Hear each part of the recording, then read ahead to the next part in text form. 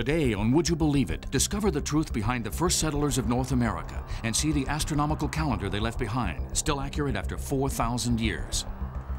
Hear the strange tale of the original Ebenezer Scrooge, whose miserly scheming led to an early death. Learn the tragic history behind William Mulholland's ill-fated St. Francis Dam and see the aftermath of its horrifying failure.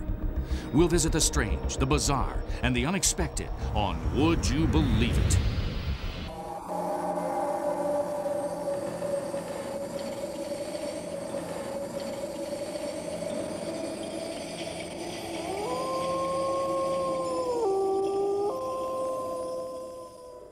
Stonehenge. Since the dawn of history, its mysterious looming rocks have cast their spell over awestruck visitors. Journey further west into the mist-shrouded land of Cornwall, and ancient stones can be found around every corner.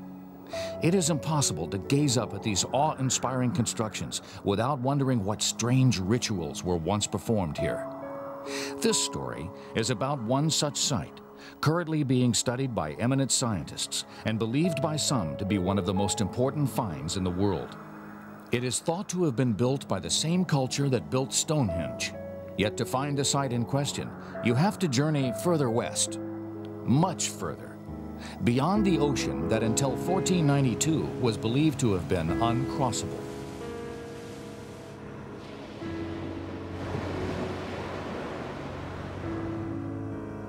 This is America's Stonehenge. I believe America's Stonehenge is one of the most important sites in North America. America's Stonehenge, also known as Mystery Hill. Deep in the woods of New England, near the small town of North Salem, New Hampshire, this eerie collection of megaliths and archaeological remains has scientists perplexed.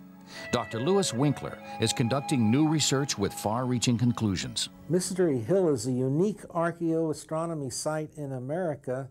It is the first and perhaps only precision observatory. It is evidence of not only pre-Columbian settlements here, but a highly developed society that had to be using this site. Dr. Winkler is working with site owners, continuing a study that has been ongoing since archaeologists first examined these stones in the 1930s. The first person to recognize the importance of the site was insurance millionaire William Goodwin. Goodwin bought 20 acres of land and started the first archaeological excavations. His studies convinced him that these ruins were the remains of a settlement of Irish monks who had fled religious persecution and crossed the Atlantic over 1,000 years ago. I think as we look at America's Stonehenge and we look at the structures that are there and we look at the similarities between what is here in North Salem and what we find in Europe, the similarities are too great. I don't believe there's a possibility of a civilization developing here separately from the one in Europe. Incredible as Goodwin's theory was, the truth turned out to be far stranger. Columbus rediscovered America, and we didn't lose track of it after that. In 1969, an excavation by present owner Robert Stone revealed charcoal and stone tools. The charcoal was carbon dated at 4,000 years old, dating the tools and settlement at around 2000 BC. Really what we have are evidence of people having come from Europe to this particular area of North America, probably at this very similar time in actuality that structures like this were being constructed in Europe. One or more megalithic builders from the British Isles in the Bronze Age migrated here to establish the site. This discovery dispelled another theory about the site, that it was built by colonial farmers. According to local historical records, Mr. Pattee lived here on the site between 1826 and 1855, clearing many of the stone walls to build his house. At this turbulent time in America's history, Pattee was an abolitionist, and his home in the woods was a waypoint on the Underground Railroad, used to help escaping slaves flee north to the safety of Canada. This 4.5-ton slab was originally thought to have been used by Pattee as a cider press, until comparison with similar sites in Europe revealed its far more sinister purpose. These grooves were not made to funnel apple juice, but blood. This is a sacrificial table. Standing on 4 stone legs, this centerpiece to the site holds an eerie fascination for visitors. Who knows what animal or human victims met their doom on this cold stone slab? This area is known as the holding pen. Animals awaiting ritual slaughter would be held here until their time had come. Underneath the sacrificial table is a mysterious opening, which leads to a small tunnel, which in turn opens out into this, an underground room. It is known as the oracle chamber, after the most popular theory surrounding its use. At the designated time of year, a ceremony would be held involving sacrificial offerings to the gods, asking their predictions for the coming year. Meanwhile, the holy man was hidden in here, speaking into this tunnel, his voice amplified in the area around the table, and the villagers' questions were answered. The outlying areas of Mystery Hill are littered with ancient walls and megaliths. The primary reason for Mystery Hill's many standing stones, according to Professor Winkler, is that it was designed as a calendar. The most telltale feature of the site that relates it to precision astronomy is the mid-year alignment to the west, where you have 4 collinear stones. And this is similar to almost a dozen sites in the British Isles, which were built in the Bronze Age, 1500 BC to 2000 BC, which forms the basis for reckoning time used in calendars. Measurements taken by laser theodolite show that this line of megaliths accurately marks out the mid-year axis to within 1/10 of a degree. This is the same degree of accuracy that the Egyptians achieved when aligning the pyramids.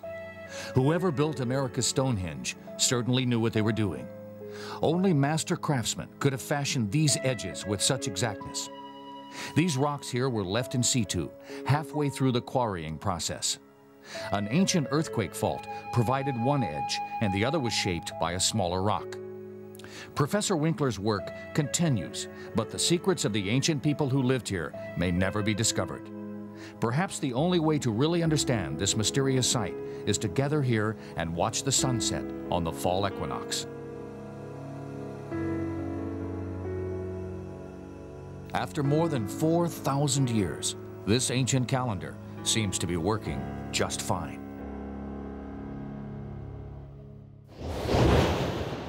They say money can't buy you happiness. Take, for example, the story of John Overy, who lived here on the banks of London's River Thames in the 17th century. John was the original Scrooge. He hated spending money, and he had a lot of money. Before London's great bridges were built, he'd bought miles of land along the South Bank, so tradesmen from the south had to use his ferry to get to the north. Here across the river from the city, this monument marks the site of his house, from where he ran his successful monopoly. Business boomed, but for John, pictured in this etching, earning money was only half his obsession, because John was London's most notorious miser. His house, which stood where Sir Francis Drake's ship the Golden Hind now resides, was kept bare and cold. He dressed in his only threadbare suit and never bathed, saying it was a waste of good soap. The one luxury he afforded himself was employing 2 servants, but rather than paying them money, they worked for food. The tight-fisted old man would feed them decomposing scraps of meat, washed up by the river, and moldy bread, so they would eat less and save him more. But his servants were still costing him money. One wintry evening, the old miser devised an extraordinary penny-pinching plan. Custom had it, when a master died, the servants of the household would fast for a week in mourning. John decided all he had to do to save a whole week's grocery bill was convince his servants he was dead. Chuckling to himself at the simplicity of his plan, he wasted no time in lying on a table and covering himself with a bedsheet. When his servants arrived to find John deathly still and laid out, they both assumed the stingy old fiend had finally expired. Quietly, they left the room. Moments later, they returned, carrying as much food and drink from the pantry as they could. To John's horror, far from having a fast, they were having a feast, celebrating their master's demise, drinking, laughing, and singing right in front of him. He sat bolt upright to chide his disrespectful staff. The servants screamed in terror as the sheet rose up, as if the very spirit of their deceased master had returned. Stumbling from the evil specter, one of the servants grabbed an oar and beat the spirit over the head. Despite her fear, the other servant joined in this crude exorcism with a wooden tray. John's ruse had failed. Saving a week's food bill had cost him his life. Satisfied the phantom had vacated their master's corpse, the breathless servants decided they should bury him as soon as possible, so sent word to his family. All over England, the 12 children who had always squabbled over money couldn't believe their luck. Finally, they would get their hands on their legacy, but they would have to be quick. With no executor, it would be first come, first served. When the messenger arrived here, at the house of his eldest daughter, Mary, 100 miles from London, she immediately dispatched her husband to fight for whatever he could get. Pushing past the messenger, he grabbed up a few belongings, rushed out of the front door, and leapt onto his horse. He was in such a hurry, he leapt clean over the saddle and fell off on the other side, crashing down on the cobbles, head first.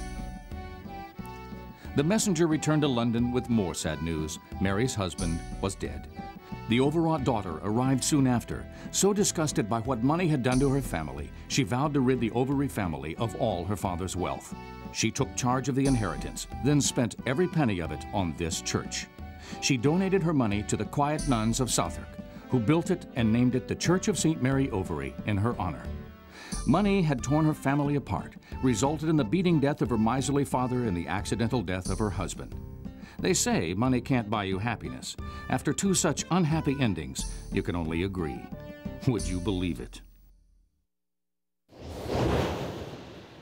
There is a city in America that could not exist without dams. Los Angeles, California. At the beginning of the century, Los Angeles was a desert town, already exhausting its water resources. One man had the answer to its problem. William Mulholland, self-trained engineer and head of the LA Bureau of Waterworks and Supply. While surveying potential water sources in the mountains east of the city, Mulholland developed one of the most radical feats of civil engineering in the world. He proposed bringing water from the Owens Valley, over 330 miles northeast of Los Angeles. Crossing steep inclines, the Los Angeles Aqueduct would use no pumps, relying on cutting-edge siphon technology to raise water up over the dominating mountain ranges. After passing through the Elizabeth Tunnel, the water emerges here, power plant number 1 in the San Francisco Canyon north of Los Angeles. Electricity generated here paid for the cost of the whole project within the first few years of operation. The Los Angeles Aqueduct was pronounced an engineering marvel, and Mulholland was proclaimed a hero. However, he remained true to his first love, engineering. When asked if he would run for mayor, he replied, "I'd rather give birth to a porcupine backwards." One more piece of the project remained, a storage facility. This is Hollywood Lake, held back by a dam named after Mulholland. This still wasn't enough to satisfy the water needs of this drought-afflicted city, which was now the fastest-growing metropolis in America. Mulholland had somewhere in mind for a new reservoir, a reservoir big enough to supply the city for a year. San Francisco Canyon, home of power plant number 1. Mulholland knew of a place where the canyon narrowed. He had already performed exploratory tests to see if the hillsides could support a dam, and the results were encouraging. Construction started in 1922 on the St. Francis Dam. Objections came from local farmers who relied on San Francisco Creek.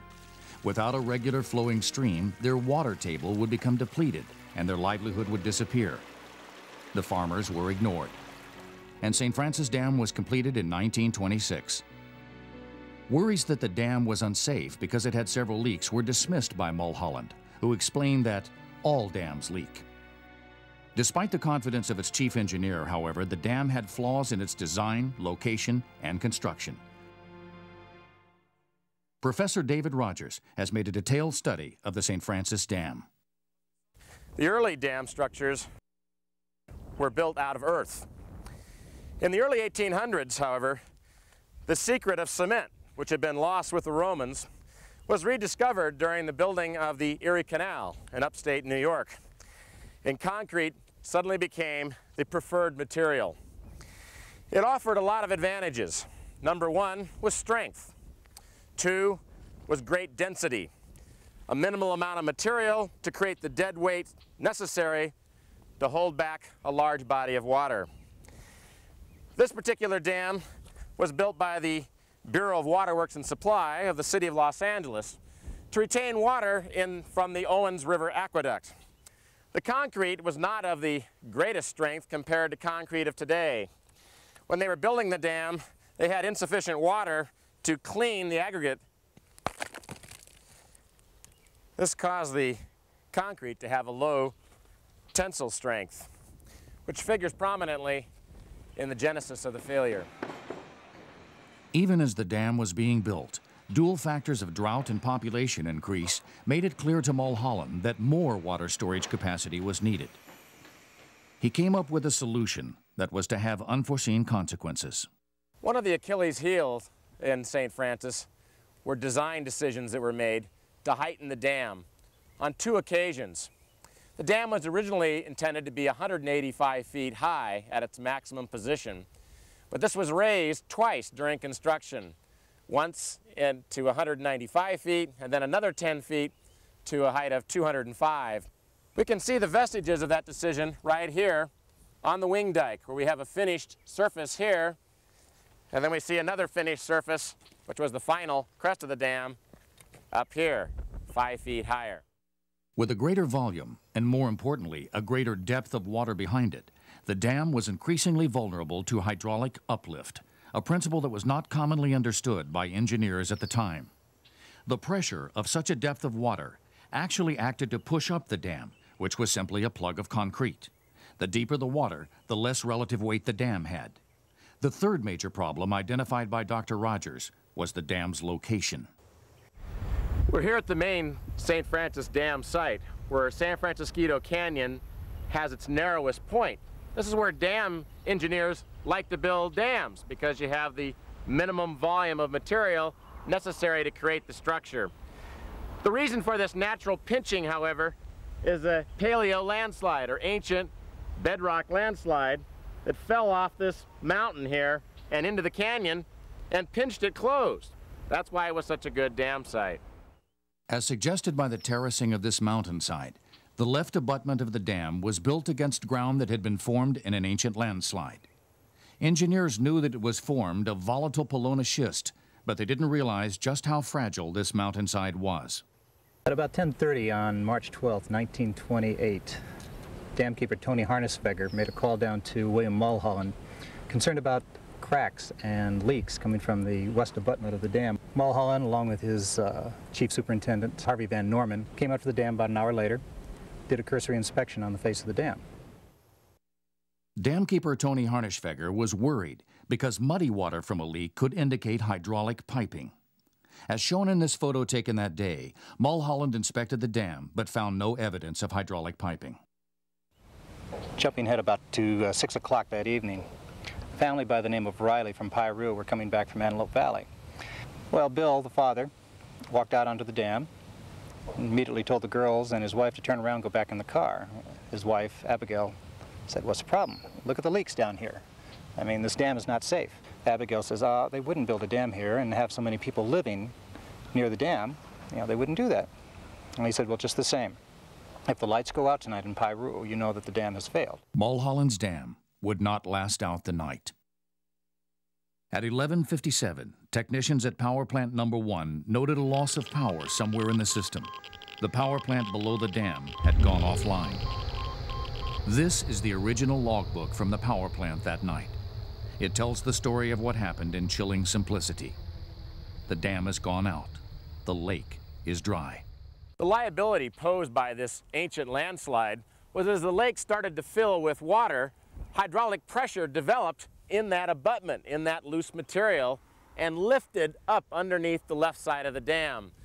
That caused a catastrophic failure near midnight on Monday, March 12, 1928, releasing 36,000 acre-feet of water in under an hour.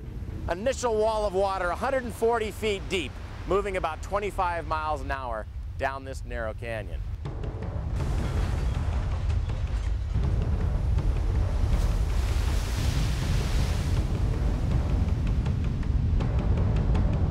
This wall of water swept down the canyon, scouring the hillsides and carrying huge blocks of concrete many hundreds of yards. In the turbid water, thick with eroded soil, segments of the dam floated like corks. The first victims were damkeeper Tony Harnisfeger and his family. Their bodies were never found. Further down the canyon was Power Plant Number 2. Here, 35 families lived in a small village. This photo was taken days before the disaster. None of these people survived.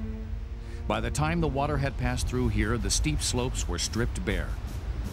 These pictures show the scour mark 120 feet high on the canyon walls.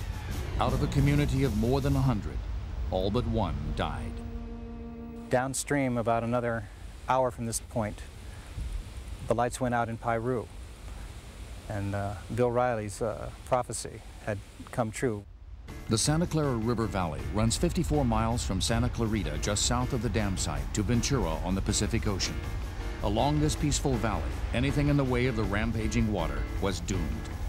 50 miles from the dam site, the residents of Santa Paula slept, unaware of the horror that was already bearing down on them. When news reached the Santa Paula telephone exchange, there was little time left. Instead of running for high ground, operator Louise Guype stayed at her post. She knew that every person she could warn would be a life saved. As the minutes ticked by, other telephone operators rushed to work. Ignoring their own peril, they frantically warned people in the valley. 2 motorcycle policemen, one of them this man, John Messer, combed the streets, desperately telling people to evacuate. Pushing their motorcycles to the limit, playing a deadly game of cat and mouse with the onrushing wave, these policemen were the flood's advance guard. Above the town of Santa Paula, the raging water slammed into this bridge. For a moment, it held, damming up a tide of water that was so swollen with so much debris, it was more solid than liquid. Then, with a screech of torn metal, the bridge gave way. Few buildings escaped. Those that did were buried in mud and debris. This school withstood the force of the flood, but the surrounding houses were not so lucky. Word reached Mulholland at 2:15 that morning. His daughter hurriedly laid out his work clothes, but he chose to dress in black. His first words were, "Please, God, don't let people be killed." His prayer would not be answered. In the Santa Clara Valley, dawn revealed the full extent of the destruction. For many, the only task at hand was searching for loved ones. Hundreds of swollen corpses were carried out. Many were naked, their clothes torn from their bodies by the force of the flood. The number of victims was counted. Whole families were gone. First estimates of casualties were soon outstripped as body after body was pulled from the mud. Most were unidentifiable. This list from Santa Paula shows the dead by whatever description was possible. Makeshift morgues were set up in tents. As the number of victims began to mount, shock turned to anger. For many, it felt as though the towns along the valley had been victims of a terrible crime, and someone had to pay. Mulholland was a broken man. He said of the disaster, "If any man is to blame, then I am that man." The final death toll was over 400.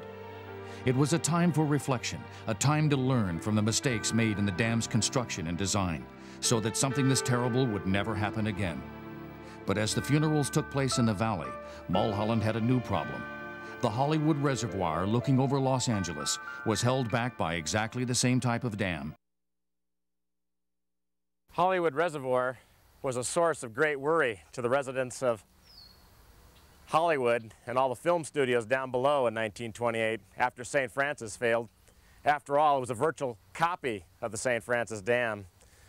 Bill Mulholland wisely chose to immediately order Hollywood Reservoir drawn down to half of its level as a precaution until they unraveled the failure of St. Francis Dam.